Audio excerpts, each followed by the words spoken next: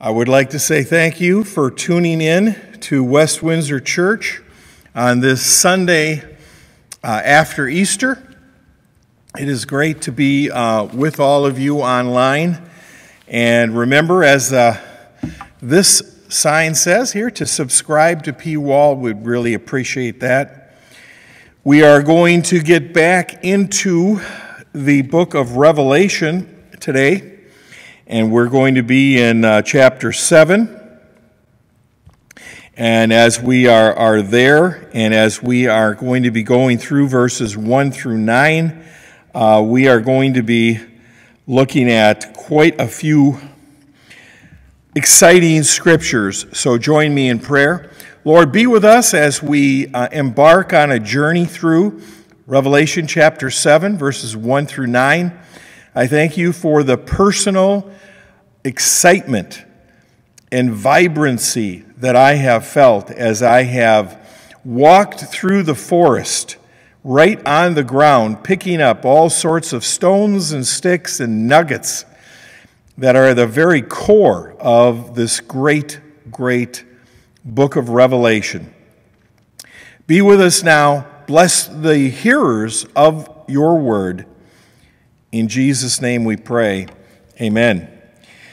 Well, I'm going to give an introductory illustration to this sermon on being amazed. Being amazed. There was a man who was recently driving his car out in the country a little bit, and he's moving along about, as fast as you can go on a 2-lane country road. He's going by farms and things like that, and he's going 55 to 60 miles an hour. And as he's going along, he's doing a good job of paying careful attention to the road. And all of a sudden, to his right, he notices a big, white, 3-legged, fast chicken running past him. The chicken darts out in front of him, continues to go faster than he can, and zips into a farmer's driveway on the left side of the road. Well, this driver said, I have never seen anything like that before. I got to check this out. So what did he do? He pulled over, backed up, went back, drove up that farmer's driveway, and the farmer greeted him after about 100 feet or so and said, "Hello there, what can I do for you?" He said, there was a 3-legged chicken that ran past my car and went up your driveway.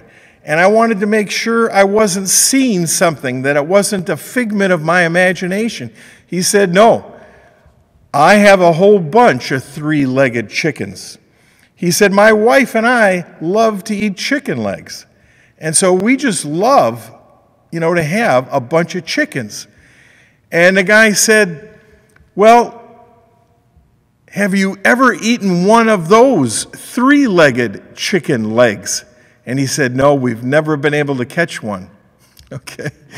So an amazing story and an amazing passage of Scripture that we are about to enter into here on what is entitled "The Harvesting into a Signet Seal." I want you to know I've never used, that I can recall, that word in the title, signet. And you can see in it the word sign and then the ET. And basically what it is, it's a ring that has a seal on it. The kind of seal that could be put on hot wax that is sealed on an envelope. And then that seal, it's got a signet seal on it. And so that's basically summarizing where we're going in the book of Revelation chapter 7. 3 things we will consider today. Number 1, the transitioning 6th seal reveals this signet seal. Last week when I was going through Revelation, or the last time I did it, I said to myself, you know what? I made a mistake. the seal that I was thinking was mentioned here in verse 2, I said to myself, that's the introduction of the seventh seal. No, it's not. It is the introduction of a signet seal. And that signet seal is eventually going to be used to mark the foreheads of all those who convert to Jesus and his Father. And so the sixth seal, number 1, reveals a signet seal, then a bunch of angels, and then this no harm is going to come to the earth until everybody is sealed or marked. And that's point number 1. Point number 2 is the transitioning of the sixth seal reveals the signet sealing of the 12 tribes of Israel. And it's always great excitement to come to this passage where you see 144,000 Jewish people come to faith in the Messiah at the end times. And then the third transitioning seal reveals signet of a vast, impressive crop, a vast, impressive, converted crop of souls. And we're just going to touch that verse 9 and move into it a little bit, and then our sermon will be over. So take your sermon outline, and one of these days I believe I'm going to find a way to take my sermon outline and attach it to the video so that when you click underneath the video, you'll be able to print that out. I think we should be able to do that. I just have to figure that out. In the meantime, we're emailing it to people, putting it on Facebook, that sort of thing. Okay, Revelation 7, verse 1, and I'm going to read all that is on your sermon outline through chapter 8, verse 1. I'm only going to really read 3 verses of Scripture, and I'm going to give you also a little bit of some definitions that will be helpful to us as well. Verse 1, after this happened, I saw 4 angels standing at the 4 corners of the earth. We touched that last time. The angels were holding the 4 winds of the earth, stopping the wind from blowing on land, sea, or any tree. Verse 2, then I saw another angel coming from the east. This angel had, and there you'll see, the signet seal of the living God. The word signet is in italics because only one other translation that I found used that word, and that was a Greek translation. There was another translation that changed this to the word mark, had a mark of the living God, which is what tipped me off to realize that this is not the 7th seal here. This is a special seal that will be used to mark people who come to know the Lord due to the Father's farming methods that are bringing about all these people to the Lord and is part of the de-weeding process. God isn't angry with the weeds. God is just removing the weeds so that those who come and are a part of his harvest, or the wheat, as in Matthew 13, verses 36 through 40. Feel free to rewind this message if you need that again, Matthew 13, 36 through 40, and you'll see Jesus saying, the end times is like a farmer who plants a field. So all of these farming methods are going on, and now is a signet seal introduced. Verse 2, the angel with that seal called out in a loud voice to the 4 angels. These were the 4 angels that God had given the power to damage or hurt the earth and the sea. And the angel said to them, verse 3 down below, don't harm the land or the sea before we mark the foreheads. So that's where all this is going. Now, we've already touched on what is right underneath your easy-to-read versions, scriptures, that the Greek word orge is translated here as a movement of the soul. So it is a farming movement of this first tribulation period that these things are going on. And it's about weed removal. And then you'll notice a definition that I've provided. To the left of that Greek word definition, you'll see signet. A small seal, especially one set in a ring, used instead of a signature to give authentication to an official, or in this case, to give authentication to the great crop of converts. And you see the listing of the Greek words there.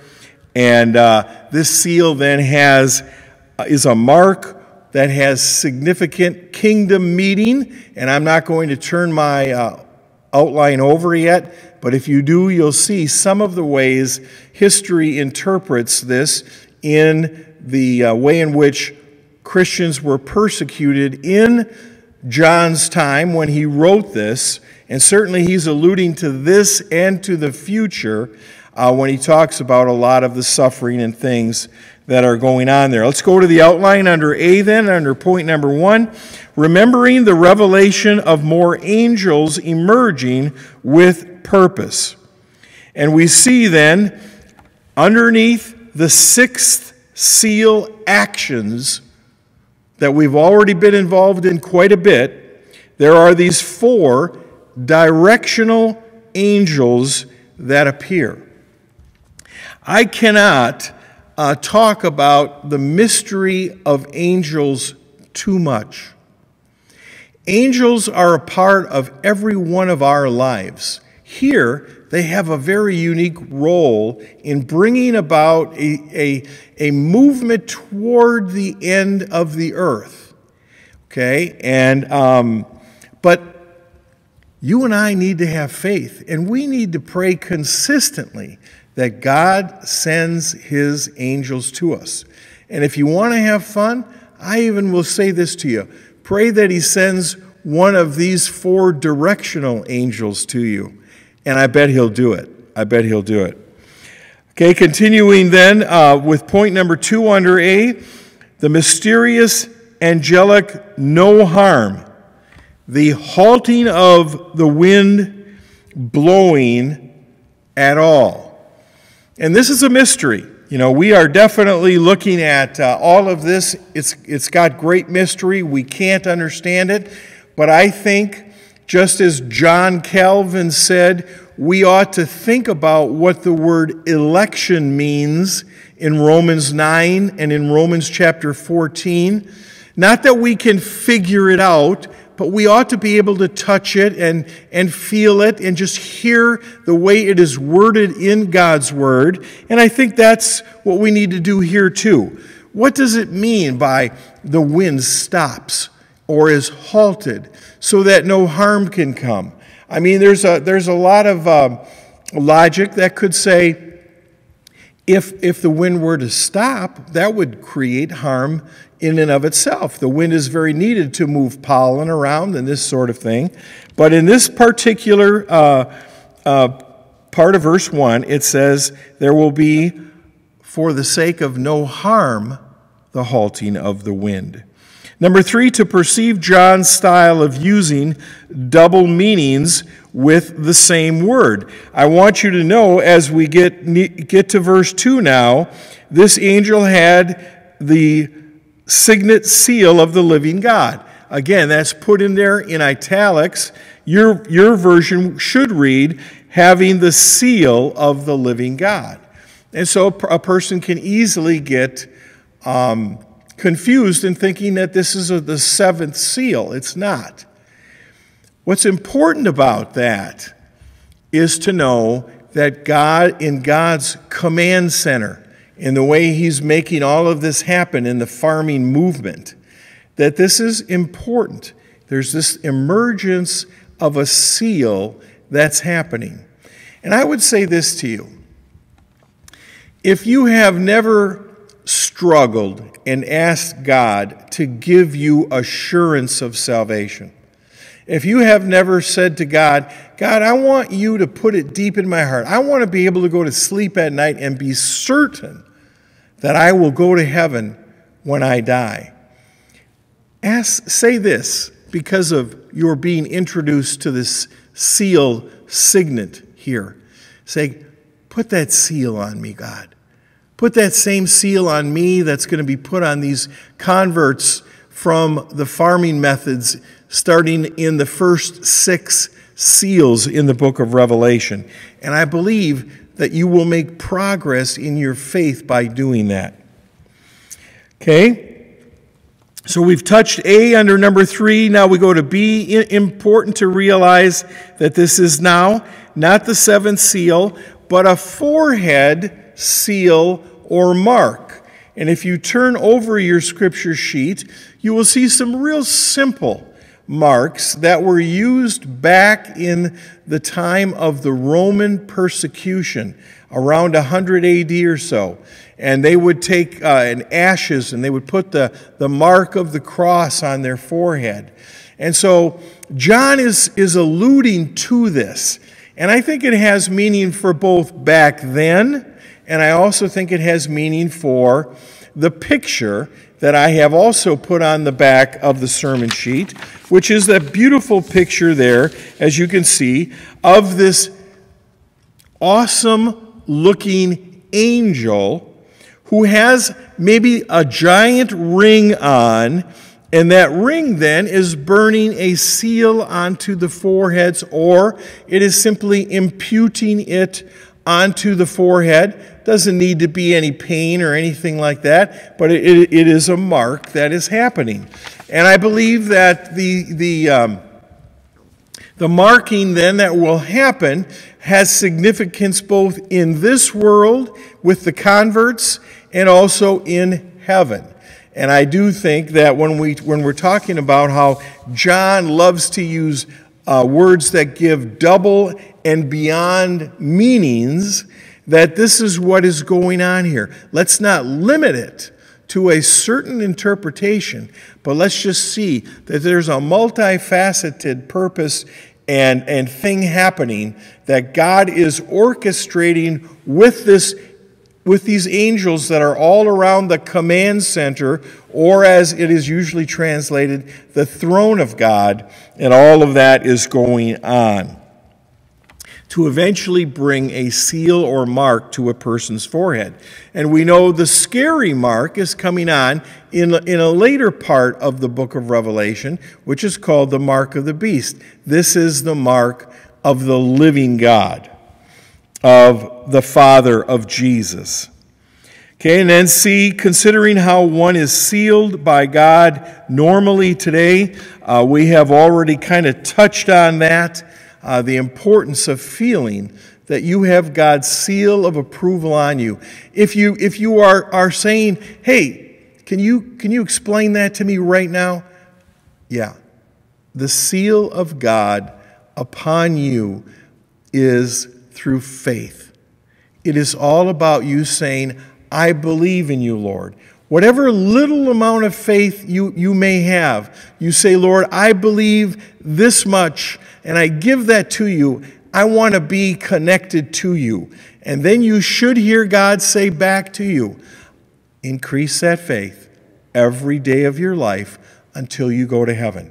And that is living in the kingdom of God. So take that little bit of faith and say, I'm with you, God.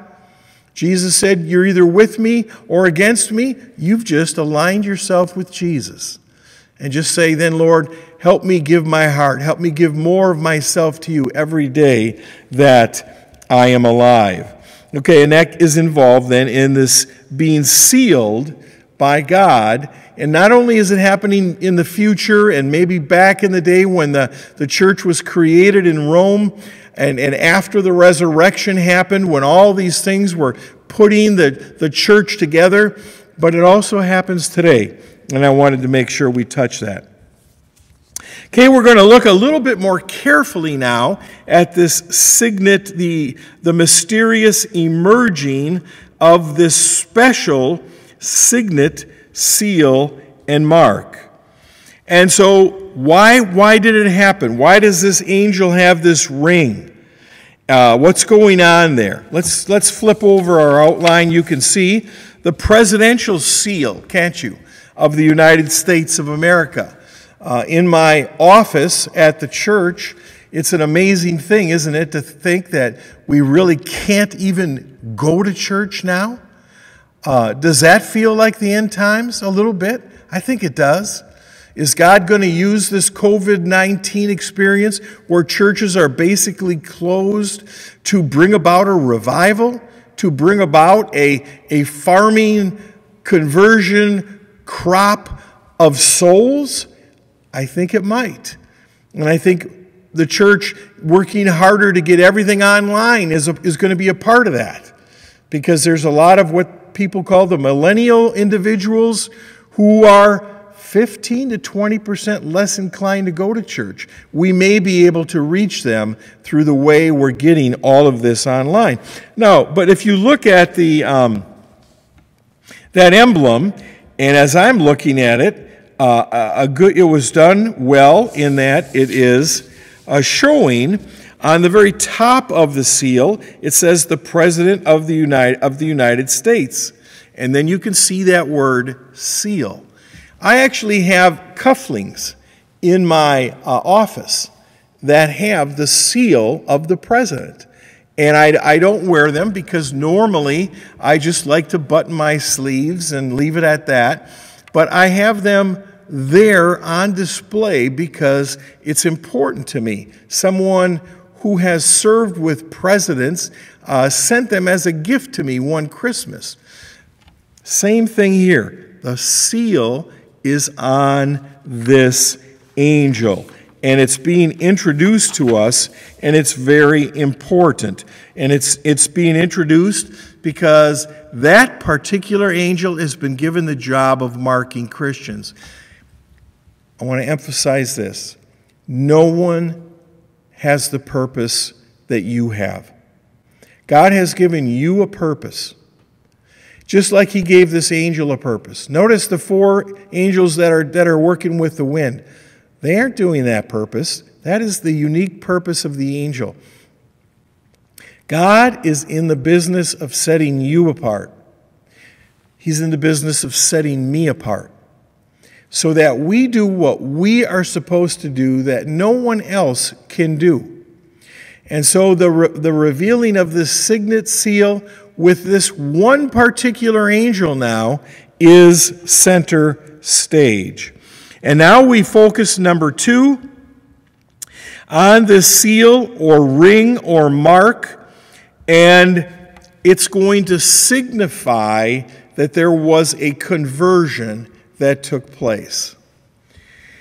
You may be asking, how can I give more of my life to God today, or at this moment, or in the coming week? I think this is a very good way to look at it, is ask God in your heart and in your mind to seal you more so. You probably haven't used that language before. So you're praying, say, God, as you use this angel to put a seal on somebody, put that seal on me. Let me feel sealed. Let me feel ready to be opened and used by you every single day of my life. That is what God wants to do with you and me. It's called holiness. The Greek word for holiness means to set apart. It's that simple, friends. It's that simple. God has a purpose for you. You need to set yourself apart so that He and you together can get to your purpose. And you know what? Jesus said there's only 2 commandments in the new covenant. Love God, love yourself, and be connected to each other and do your purpose. And then God will say, now I'm going to bring some of your neighbors to you in the middle of this too. And then you do that as well. But that's how simple life is. And God is working with you in that way. Okay, now we are going to move from verse 2 and move into verse 3. And this is referring to the 144,000 Israelites. And then in verse 9, beyond numbering, it's going to go there. Okay, so notice in verses 3 and 4, you'll see that the ones on the easy-to-read version read, "Don't harm the land or sea before we mark the foreheads." How are the foreheads going to be marked? By the signet seal with that angel. So that angel will have this job. And these are who serve our God. Verse 4, "Then I heard how many people had God's signet mark on their foreheads, and they were 144,000, and they were from every tribe of the people of Israel." And then you see in verses 5, 6, and 7, and 8 from the contemporary English version how it is very clearly and simply showing that there were 12,000 converts from each one of those tribes. But for now, we're just going to focus then on the uniqueness of this number being used, 144,000. And I'm not going to go back into history. In the 17, 1800s, early 1900s, there were a few religious groups that thought this was referring to them and they're coming out. But let's just keep it simple. This is really just about Jewish people. This is about the Israelites. And these are a group of people that are basically going to say, in light of God's farming methods that I am able to perceive that seem to be happening everywhere, earthquakes, sickness, all the different things that are a part of seals 1 through 6, we're seeing them, and guess what? We're saying we are now believers in the Messiah, the Lord Jesus Christ, the Son of God the Father. And they're saying that, and they're saying, please seal me. I think we can keep it that simple. And it's just a mark of beauty that all of this is going on. There's 12 tribes of Israel. They are all listed there, and each one of them has 12,000.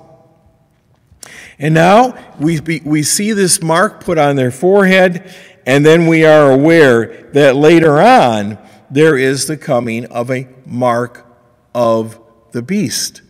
And that is the second part of the tribulation. I like to keep everything as simple as I can. And one of the things that I will say is this.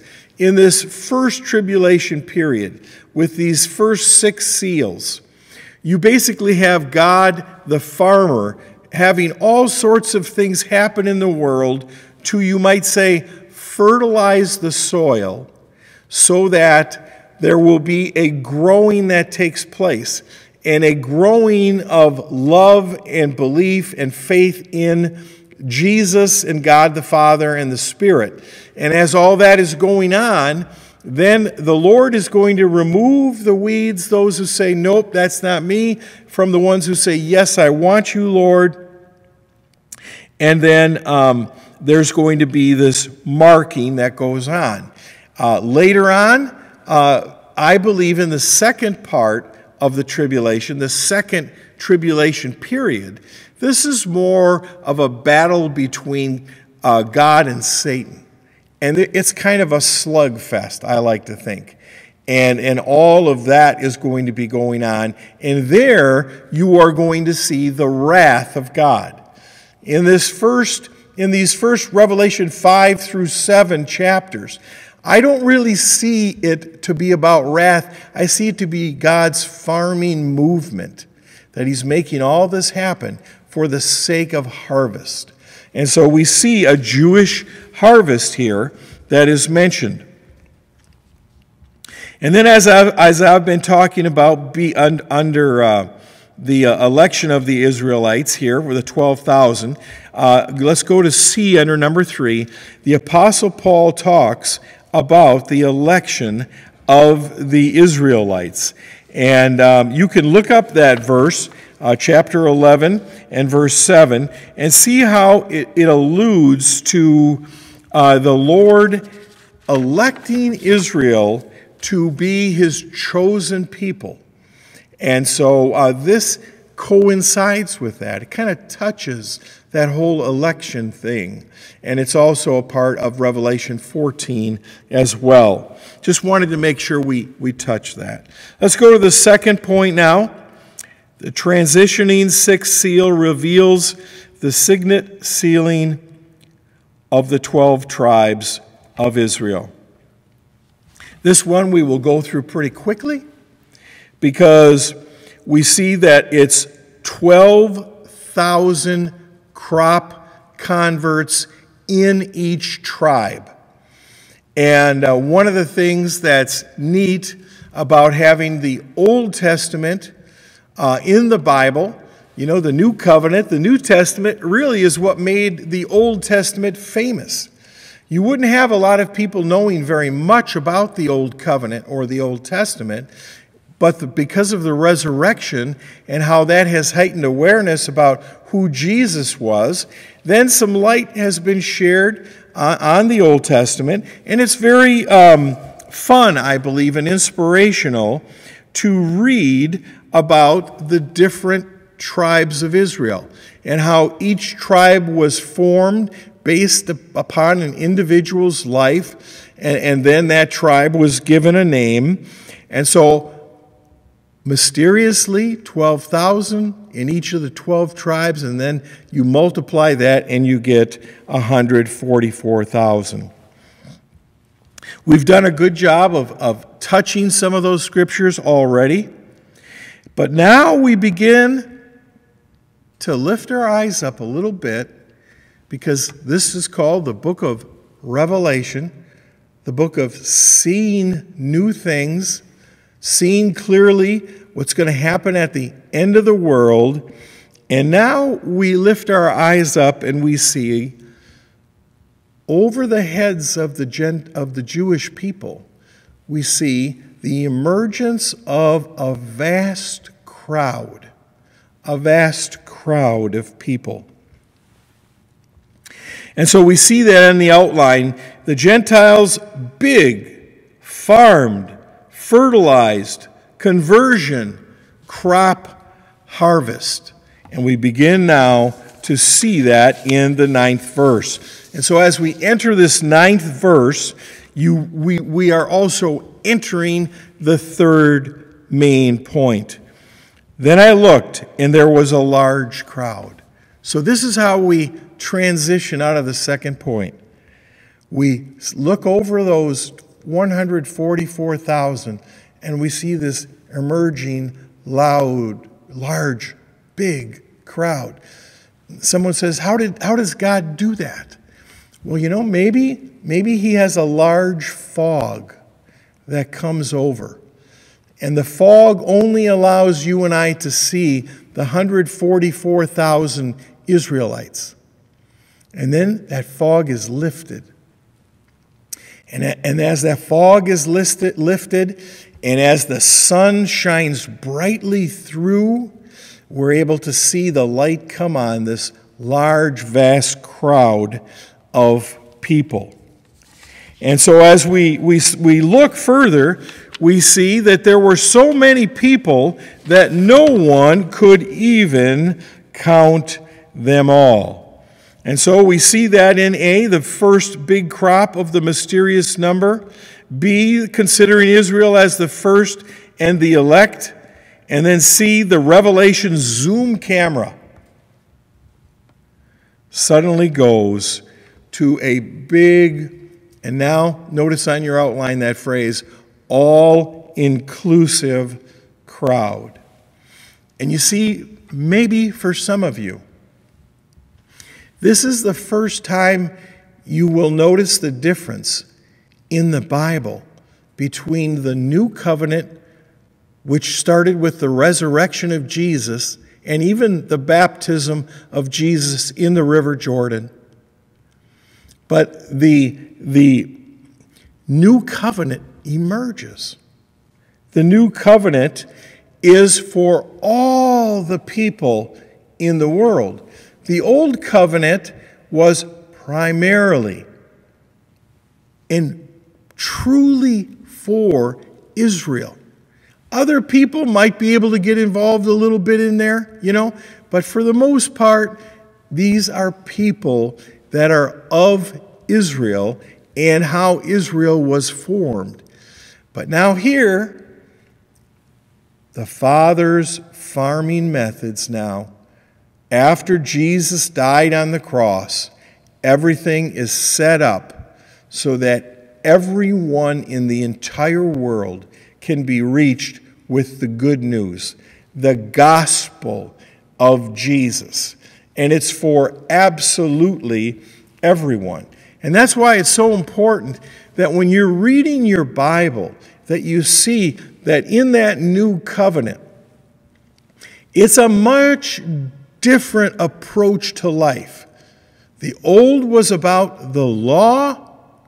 The new is about your faith and it transforming you, making changes in you so that God can be glorified in you, so that you can be set apart for Him.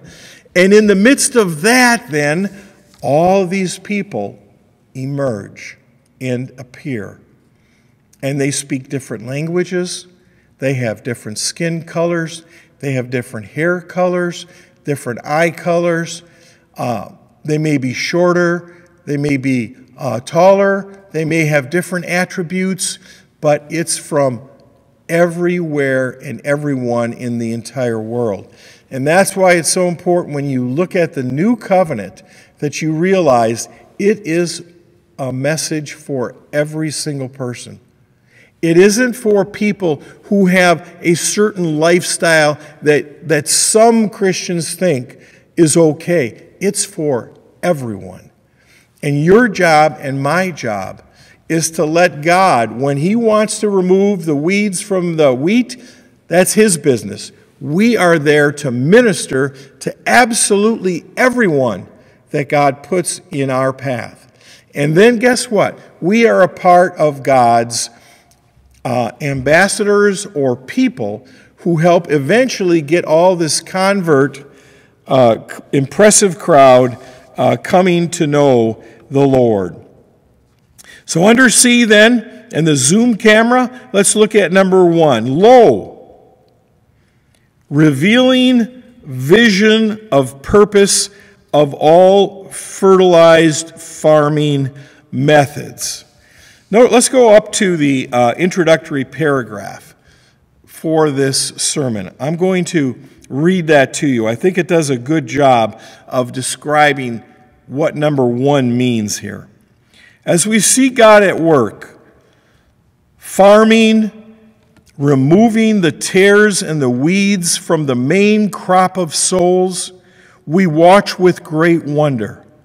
How great it is to know Jesus was sent because God loves us. And now still, in the 6th seal, a signet seal appears, more angels appear, and lo, notice that word lo, and lo, fertilized harvest conversion crop begins to be revealed. We're going to see this alluded to much more so as we continue to go through the book of Revelation in a way where we're right on the ground. We're walking through the forest. We're going to see everything. We're not flying over it with a helicopter. We're going really deep into it. Number 2, revealing the wind blown in the new covenant farming to all peoples. How did it happen? One way of describing how all of this got started is to say that the wind blew in Jesus at the time He was born. He was raised, and then that same spirit or wind blew him into the various disciples' lives and into the various people's lives. Then when he rose from the dead, the wind would continue to blow the risen Jesus and the Spirit of God all around the world into your life and into my life. And that's the way God works. It's a mystery. But know that he loves you, and that wind will blow certain people into your life. That wind will blow certain transitions into your life, and you and the Lord figure out what it all means and work through it. And then you and I are a part of the new covenant farming to all the different peoples all over the world. And it's also happening as we see verse 9. Okay, we've already touched on the limited old covenant to Israel. B, the unlimited wind-blown new covenant, which could reach everyone. Notice that word unlimited. In the new covenant, there is no limitation. The only limitation might be faith. You need to put your faith in Jesus. How do you get faith, somebody says? Well, friend, every time you sit in a chair, when you sit down in it, you believe that chair will hold you up. If that chair were really flimsy, you would fall to the ground. But you say, no, I believe it will hold me up. And you say the same thing to God. I believe, God, you love me, and that there's a place for me and a purpose in my life, and we'll find that and work through it as we go through this world. That's faith. And it is there to reach everyone. Continuing then, let's look at some of these things a little more carefully. The new covenant Jesus vision to take the gospel to all earth languages. Let's look a little more carefully at verse 9. A large crowd of people, easy to read version, so many no one could count them all. Notice now, they were from every nation. I served as a missionary once in Denmark. I remember people said to me and my family as we were going there, why would you want to go to Denmark? It is a civilized country. Well, you see, the gospel is for, notice it says here, every nation. Every nation. And I was working with a very large denomination at that time, and I continue to work with all the denominations. I consider myself very interdenominational. And so our missionaries to this day want to make sure we're active in every nation in the world. Notice tribe. This is why it's important that we go to all the tribes in Africa or all the tribes in Central America. Every race of people. In the new covenant, it says we are to get rid of judgment and condemnation, and therefore we will never be racist, but we will be for all the races in the world. And notice, and language of the earth. And so Jesus said, we will learn all these different languages, which is why it's so beautiful to behold. God has set up different mission groups, and their job is to learn languages that up to this point were never really written down. And they're going to try to write them down for the sake of the gospel as we continue to get to the end here of our third point with the transitioning of the sixth seal and this vast, impressive crop. And then we see at the end of verse 9, we're just going to touch this and begin with this the next time we're together. They were standing before the throne, I like to call it the command center, and before the Lamb, and that's Jesus. Why is Jesus called the Lamb, someone says?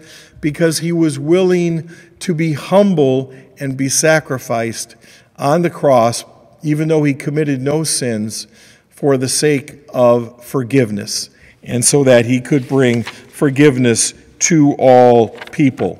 And so we have other things that we could do, but let me just end with this illustration and consider talking about all of the different, many thousands of people that we see right now who are dying of COVID-19.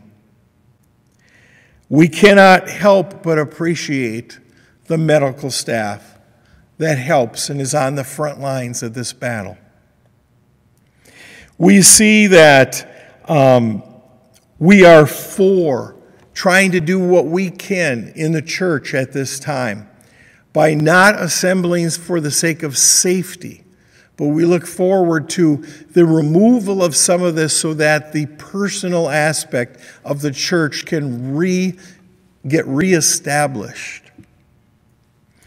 And we will look forward then to more and more people that we can touch in this way as we look at the end of verse 9. We are appreciative of the martyrs of Rome and see this large number of people that you assume have come through trouble and trials and tribulation.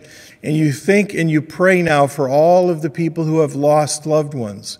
And you see in heaven them coming in this large, massive movement and being able to come before the Lord and being able to enter heaven because of their faith in Jesus Christ and their love for God in the midst of being removed from this world. And so we see this large group of people. We end with seeing this large group of people, and we will talk about it more so. We are in a time where a lot of people do believe, and they want to talk about signs and things that are related to sickness and whatnot, and I want to honor those people, but I want to just say, I am burdened by COVID-19. I am burdened by some people who have lost some loved ones in the midst of this, and I just say to you, Jesus loves you. Jesus died for you. Jesus will bring comfort to you because he cares about you. Let's pray together. Father in heaven, we thank you that Jesus has set up an eternity for us. Lead and guide us so that we can embrace Jesus right now. If you're listening and you've never said, Jesus, come into my heart right now, you can pray with me. Jesus, enter my heart right now at this very time and come in there and live with me, and we'll get set apart together. And we pray all of these things in Jesus' name. Amen. Thank you for tuning in and watching, and God bless you.